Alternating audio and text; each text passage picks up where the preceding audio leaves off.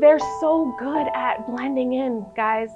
That's the thing, they're so good at blending in. I went on a training in Dallas, and it was all these case studies, coaches, teachers, dads, brothers, girlfriends, cousins, and I'm like, it's everyone. Stop listening to our instincts, we're in trouble. Our kids are in trouble, we're in trouble, our house isn't safe, we lock our door at night, right? But you know, if your kid's on their phone, what's the point? 13-year-old, middle school, that's the danger zone, because that's the target. And then I also tell our kids, you know, you might think the predator's looking out for you, but they're actually interested in your little brother or your little sister.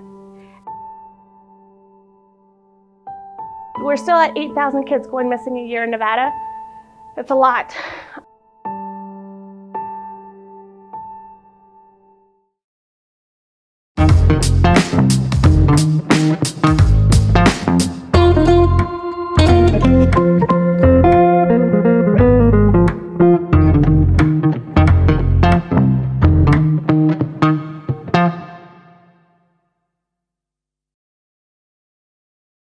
All right, so after today, hopefully we're feeling a little bit more energized just because you guys all look like amazing change makers, right? Awesome people in the building. All right, so we are Nevada Child Seekers. We obviously, what do you think we do? Right, we seek children, we try to find missing children. We've been around for over 30 years. We have about 8,000 missing children in 1 year in Nevada. That's more than 20 kids a day that go missing in Nevada. Our cases come from law enforcement calling us saying, hey, we have a case that we need you to send this e-alert on. We have a case that we need you to spend extra time on. They're overwhelmed, we know that, so they'll send us referrals, they'll send us families, we contact the family, we get the alert out, we activate the search force if we need to. We contact the FBI, we contact the National Center for Missing Children, we get on the case. So we literally will do cyber forensics. Social media is huge. We know that. That was a great answer. Our kids are being lured away from their home. The white van driving through the park is less than 1%. The stranger danger isn't even a real, it is a real statistic, but you can focus on the 0.5% when that happens, or we could focus on the 99.5%, which is the children actually walking away from their home to go meet someone. So instead of our message saying, don't talk to strangers, we don't do that. We say, you're gonna be lured. Someone's gonna ask you to hang out with them. Someone's gonna say you're the most beautiful thing they've ever seen, which is the truth. This is what we tell them at the schools. But if anyone wants to meet you or asks you to keep this friendship a secret, automatically think predator, right? Because anybody with the right intentions wouldn't wanna or need to be hidden from your family. That's saved over 45 kids in the past 4 years. We had disclosures where they said, oh my gosh, you came, or even they send us Instagram, they'll tag us and, you know, hey Margarita, you came to my school, or they'll inbox us and tell us, this guy's liked, or this girl's liked all my pictures. I remember what you said. They wanted other pictures of me. I reported it to the cyber tip line. The cyber tip line is the FBI's child pornography hotline. So even if it's self-created, a lot, unfortunately, of our young people are making some decisions they can never take back. They think they're in love and they'll send a photo. That's one of the biggest problems right now, is self-made images or video. The cyber tip line will take those images down. They have, like I say, cyber forensics, so they'll be able to find out where it's being housed or shared. And then they'll go after that network or that group. And it's usually an online ring of file sharing predators who they'll file share. They'll share videos and images. What's great about the FBI is we go straight to them and we report it. The kids do too. When we're out there talking to our young people, we let them know, hey, if you've made a mistake and you've accidentally sent a photo or a video that you regret, there is a way to protect yourself. You need to report it. What happens is that FBI immediately, like I say, within 72 hours, they have a team on it. And it's really neat because here in Vegas, we have the Internet Crimes Against Children's Task Force that's actually located right down the street. So yeah, so they pick up these cases way faster than the 72-hour rule. And they've been able to save a lot of kids because of it. Last year, I think they had 10 million images reported. So that gives you an idea of how much is out there. and how much is being removed, if you think about it, because they're the ones that investigate it and remove it and figure out where it's being shared. So this number was actually doubled because of our really neat partnerships with television. So we try, I'll send them bulletins every 2 weeks, say, hey, have you thought about this topic? Or, child safety bulletins, whether it's the internet or the new app that's out that the kids are using to chat secretly, things like that.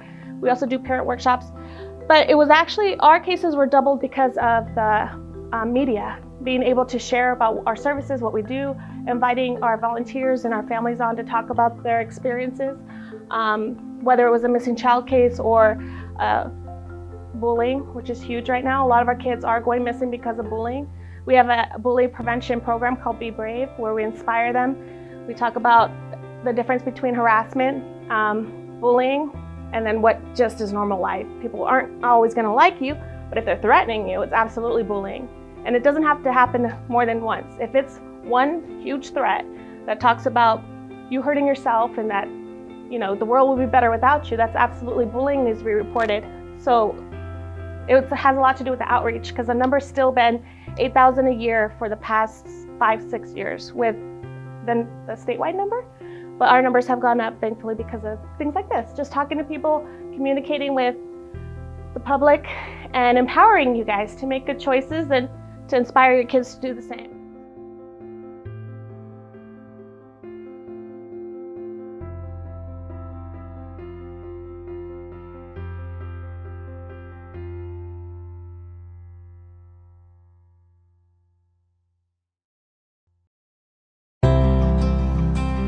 So our caseload statistics, this is from 2016. So we're able to close about 83. Closed meaning child was found safe. And they were either placed or they were given resources to continue rehabilitation or services in some sort. Open cases means we don't know where the child is. Case remains open and it overflows to the following year. Even if a child turns 18, it doesn't matter. The child's gone missing. We will always keep their alert active. We will always contact the National Center for updates. So it's really a lot of work, but it's awesome because these are our babies, right? So, and I might call them my babies. I tend to do that because they are. So here's something interesting that's happened over the last 2 years. Trafficking has gone up. And if you look at the blue, which was 2014, it was less than 50 cases. Now it's gone up to almost 150 of our 400 cases. So the epidemic is real. Right. And some of these have multiple categories. So they might be a runaway that's involved with alcohol and traffic. So a lot of it may be overlapping. Truancy is a problem too, but people, just to give you an idea, a kid that runs away, let's say they're having bad grades, home life is good, but they're just having bad grades. This does happen right before Christmas, right before they get their report cards. Testings in January, we get a lot of the 24-hour, I don't know where Timmy is, I just got his report card, he thinks he's in trouble. We still activate our search force and we still send out the alert. We treat it just like we would anybody else. So that's something that's interesting, that it's not seasonal, it comes with the grades throughout the year. But the other ones, this has a lot to do with abuse or gangs or alcohol or drugs. That's every day, all throughout the year. Many of our missing child cases stem from multiple issues. These statistics are solely based on our data. Okay, so this isn't a representative of Nevada. This is Nevada child seekers data. The fact that traffic is nearly tripled. So our babies are being lured online by predators. They think they love them. They think they're gonna go party with this wonderful person, or it's a teacher, or it's a coach. But the point is they're using the internet. So it's something we all have to be better about, especially if our children have phones, or they have iPads, or they're online, or they have social media. We do internet safety trainings for not just the kids, but also the parents, so we can learn what to look for, because there's always going to be a new app. This is the thing. I hear a lot from parents, which is interesting because I thought it would come from the young people, but I hear a lot from parents say they need their own privacy. I wouldn't go through their phone. Well, it's 2017. And this isn't a diary. You're not reading someone's diary. You are protecting your child from predators that are smarter than most people, that know the tactics, that know how to watch. Some of them just friend request and watch inside, in the background. So, not just Timmy, but Margarita. Forgot that was a friend request from a few months ago, right? But then I just texted or I sent out a thing like, I hate my life, no one understands me. And then all of a sudden this person is my best friend. What happened? That's a predator. They're not always gonna just jump out, try to attack. They stay in the background and they wait. And they groom and they build trust and then they strike.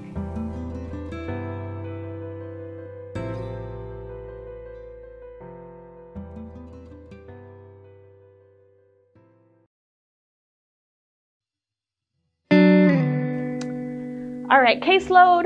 So I did have to say runaway because that's 94% of our cases are teens that walk away, that weren't abducted, they weren't kidnapped, they weren't hogtied. These are kids that walked away into the arms of usually a predator, to be honest with you. We live in Las Vegas. They drive around at night, they look at the bus stops, they look through the parks, they look for the kids that are just trying to camp out. Maybe they had bad grades, right? They don't want to go home. So predators are looking for our kids, not just to traffic them, horrible things. Trafficking is horrible in itself, but we're talking about people running the streets to look for children to hurt, okay? Endangered means they were 13 and younger. So a lot of our cases, thankfully, aren't of the little guys. The little guys are a lot more protected, right? Society, we're like, oh my gosh, she's 7, why is she walking around Walmart by herself? That's our instinct. Well, we don't think the same thing about a 13-year-old, right? So that's the problem. We need to protect them just as much as we do the little guys.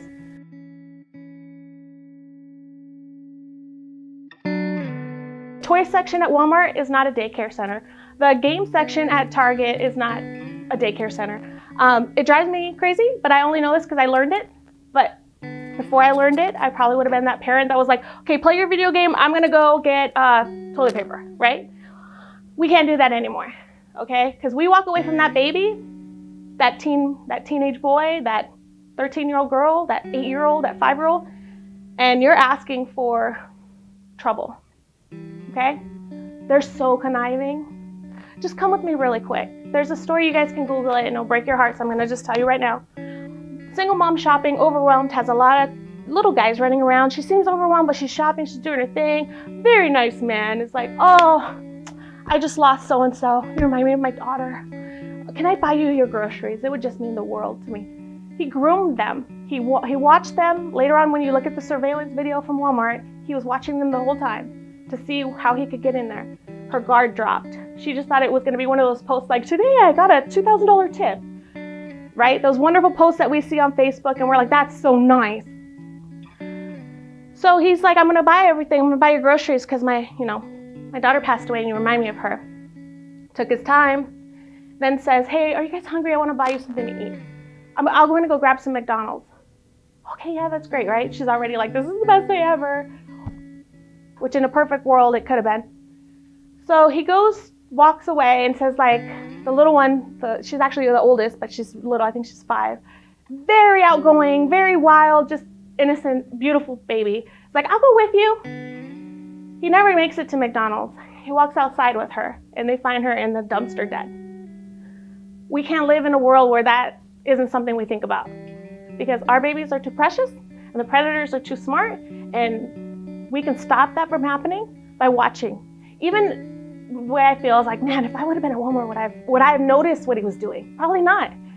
Probably not. So just being more aware and more protective, and I can't chance my baby's not coming home because I want to make this stranger feel good about himself. You know what? It's really nice that you offered that. I would love to take your money, but never let anybody leave with your kids. Always go with your gut, and you can protect them faster and longer,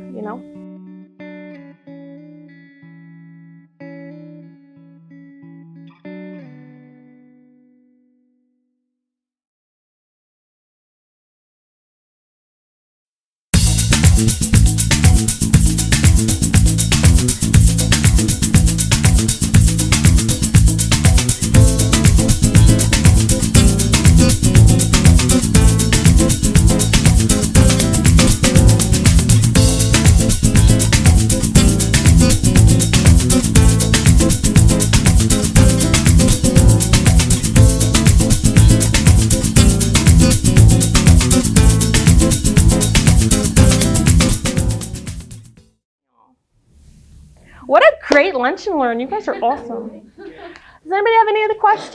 A group is only as good as their leader. You stop it. Oh my God. Aw, high five. That was sweet.